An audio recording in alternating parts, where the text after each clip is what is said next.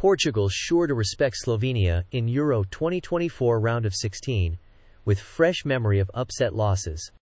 Portugal coach Roberto Martinez knows to respect the underdog, having already seen his team lose to Slovenia when the round of 16 opponents at the European Championship met in a friendly in March.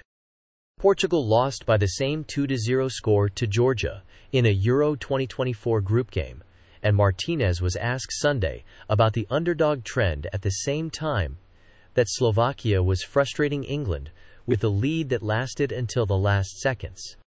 All the teams here have a lot of personality. They believe that they can win, Martinez said, ahead of Portugal facing Slovenia again on Monday. The same applies to Slovenia.